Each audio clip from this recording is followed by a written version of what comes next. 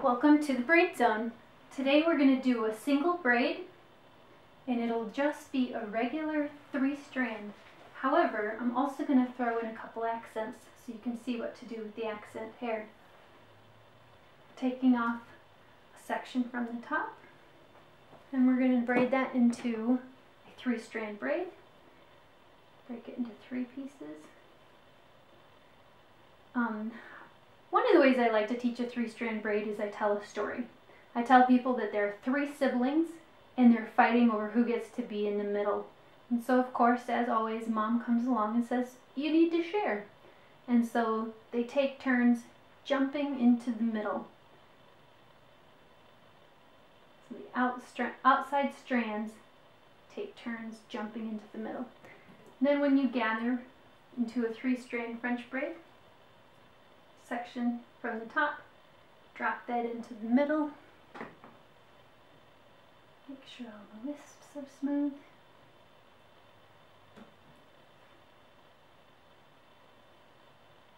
And then continue with this story. Whose turn is it to be in the middle this time? It's the outside strand, so it jumps in the middle. Take the gather, drop that into the middle. Make sure your wisps are in place. And whose turn is it next? It's the opposite outside strand.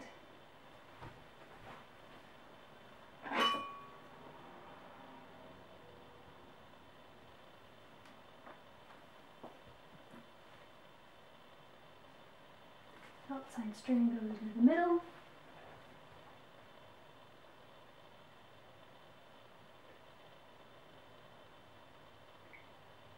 And the outside strand goes into the middle. At this point, we're where a high ponytail would sit. And this is where we want to take out our first accent piece. Reach underneath. Notice how there is hair that hasn't been used because it sits exactly under the braid. We're going to pull that out and we're going to set it aside. Then we're going to pretend we never did that and we're going to keep braiding. So again, take your gather as usual, drop that into the middle strand, and the outside strand goes into the middle.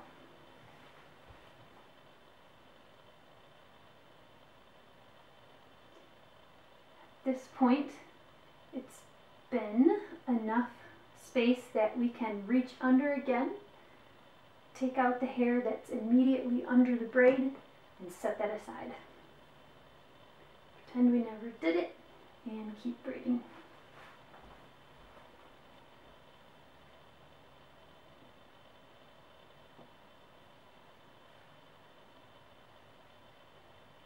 Take a gather, drop it into the middle,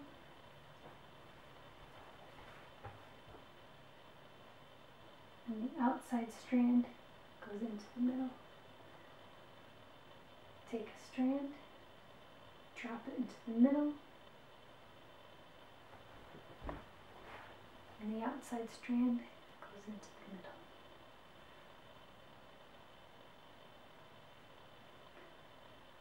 Take a gather, drop it into the middle, and the outside strand goes into the middle.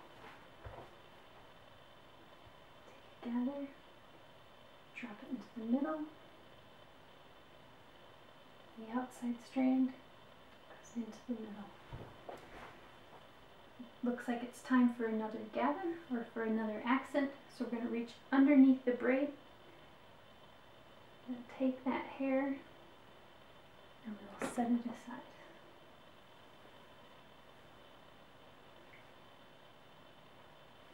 Then we're going to gather our regular gathers. So take a section, drop that into the middle,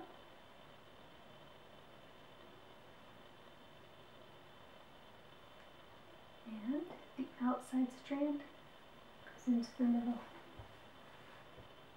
Take a regular gather, drop it in the middle, and then the outside strand goes into the middle. Take a gather, drop it in the middle, And the outside strand goes into the middle. Take a gather, drop it in the middle. And the outside strand goes into the middle. Take a gather, drop it into the middle.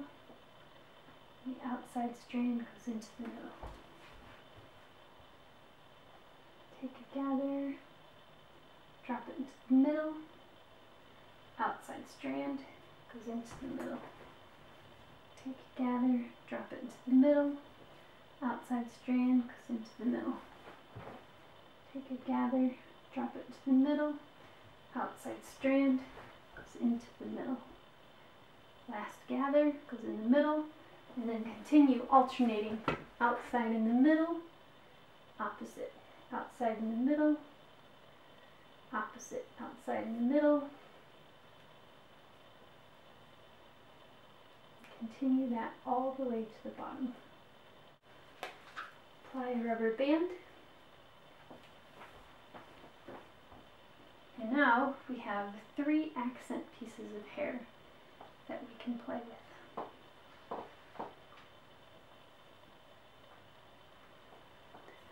We want to make sure the canvas is smooth, so we're going to apply a light mist of hairspray. You can use the tail end of the comb to get those wisps in line with the rest of the braid.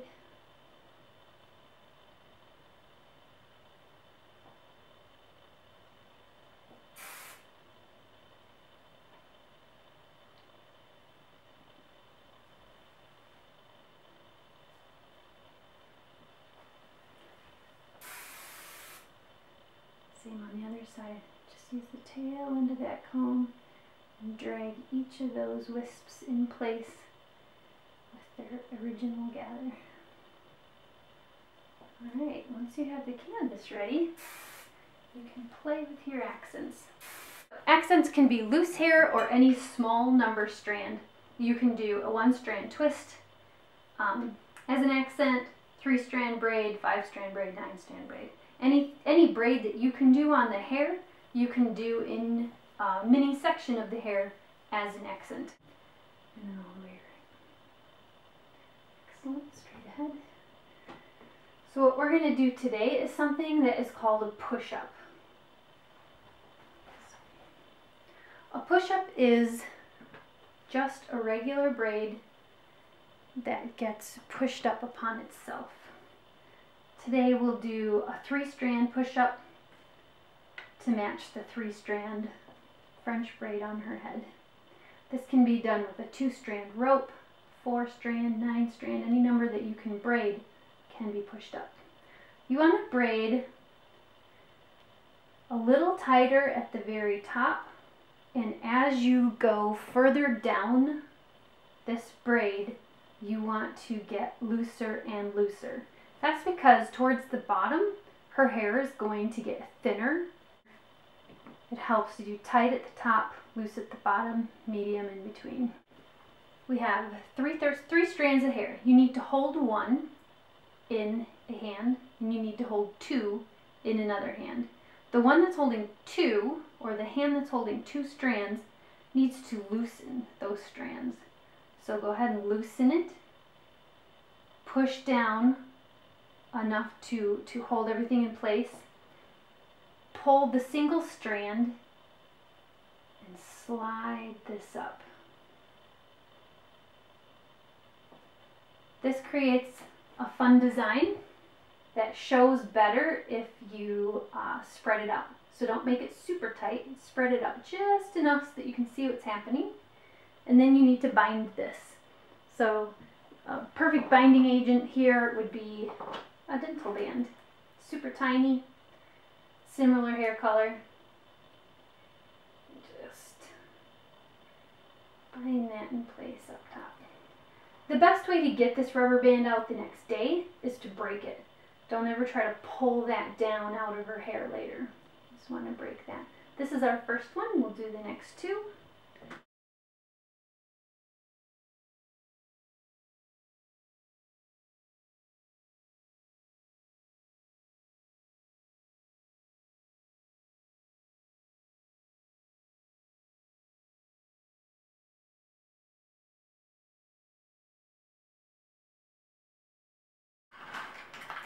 Alright, the next fun step is to make this look like a flower. We're going to pin the rubber band to the beginning of the braid. So spin this around upon itself. Make it flat. Make sure the rubber band is under the beginning. Find it and pin it. Make sure the bobby pin is hidden, because you don't want to see that bobby pin.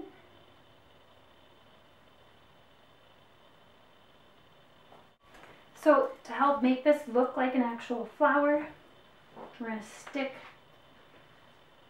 flower decoration in there. And that should make that whole decor pop. Next one, spin it around itself. Tuck that rubber band underneath so it's hidden. Pin the rubber band in place. Make sure the bobby pin is hidden.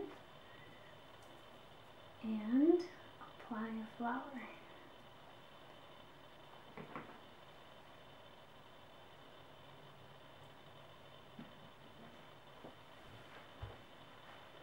Third one, wrap it in around itself. Make sure the flower is flat. Bobby pin the rubber band to the beginning of the braid. You'll notice that I'm putting gel on the tails. I want the tails to be crispy because we're going to use them to weave a design.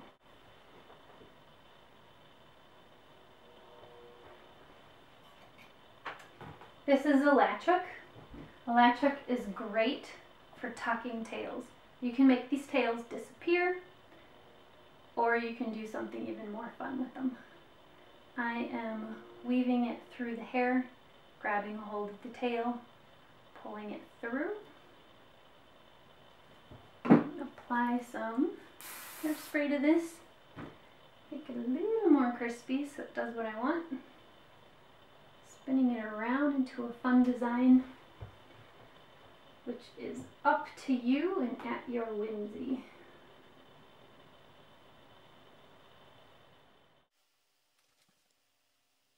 We will continue weaving the loose hair through the bound hair, the hair that made the braid. Because that hair is bound, it holds the loose hair pretty securely, especially the longer it is. You're welcome to use bobby pins if you feel the need. Hairspray works great once it's looped all the way through the bound hair and those little ringlets and curls and twists. It holds really well with hairspray. So that is one accent that you can use with accent hair. If you're interested in my book, feel free to look it up. And we are recreating the identical French braid with 3 accent pieces left out. Again, when you're taking an accent, make sure it comes from underneath the braid and just set it aside and keep braiding as normal. And even though all 3 of these styles are just regular French braids, you can do this with any strand number. Even though we're using 3 strands on these 3 braids, you can use a 2-strand rope or a 5-strand or a 9-strand. Any number that you want to braid your French braid with, go ahead and do that. These are just 3 strands for the sake of ease in the video. And set aside your accent strand of hair and keep braiding. And braid all the way down the tail.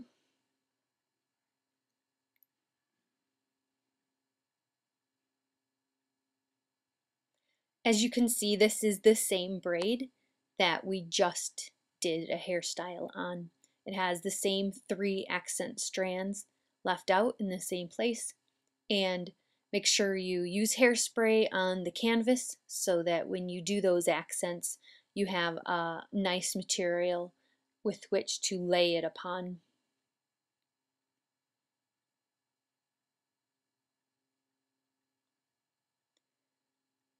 The accent we're going to do this time will be a 2-strand knot. So take one of those accent pieces and just tie some knots in it all the way down to the end of the tail. When you run out of hair, use a miniature rubber band to bind the two ends together.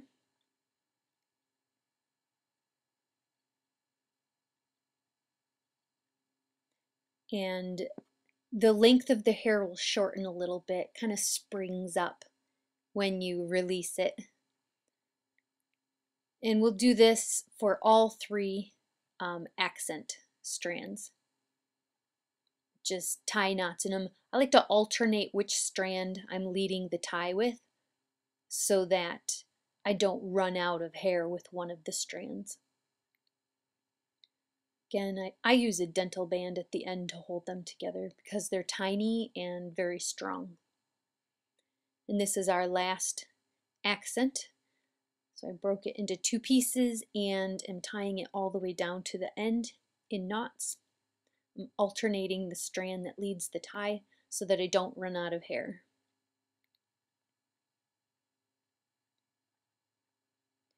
You may pin these accent strands any way you want. They can be on the sides of the braids, they can be piled on top of the braids. Notice how they're in the same place as the previous hairstyle. Just using a different accent changes the look so much. That's what I love about accents. You can set these 3 hairstyles side by side. It's the same French braid, the same 3 accent strands left out. And just by creating different accents, you come up with 3 completely different looks. I'm using a bobby pin to catch the rubber band and the end of the mini knot accent braid, and I am tucking those underneath a gather so that they disappear. The rubber band is hidden and the end of the tail is hidden. Again, just catch the rubber band, the end of the tail with a bobby pin, lift up the flap of a gather, tuck those underneath the gather, and let them disappear. And there you have what looks like a pile of curls. The knot accent is very quick and creates an elaborate curly look that looks like it takes 5 times longer than it really did. For me to tie knots down the length of an accent strand takes 1 minute. To pin it takes another minute. So those 3 accents took 6 minutes, but it looks like something that would take 20, and it doesn't. It's pretty quick.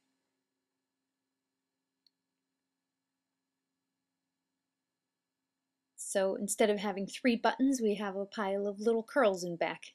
It's kind of sweet looking.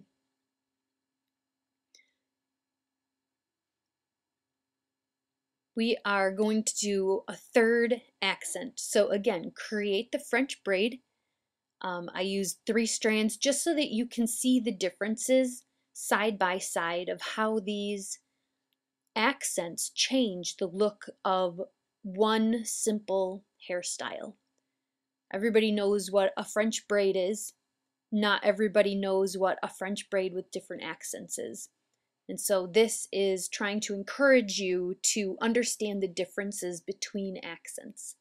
This accent is a rope. We're doing mini 2-strand ropes.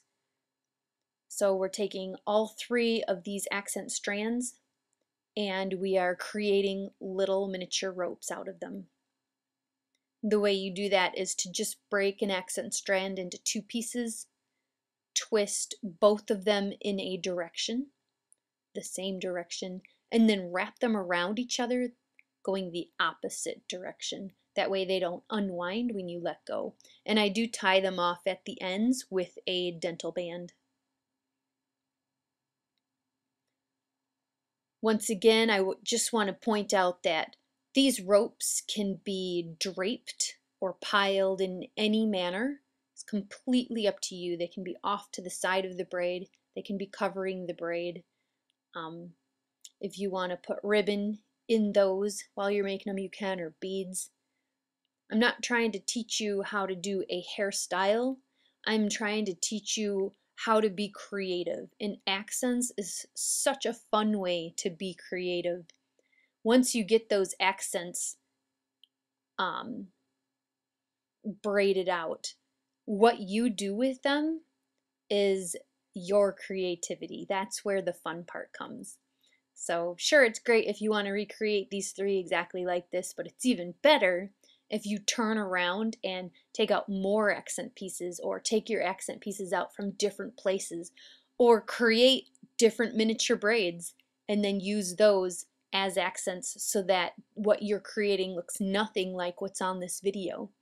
Now that you know where and how to take out accent pieces and what you can do with them, hopefully you'll let your creativity, your imagination start stirring up, and you'll create something fun.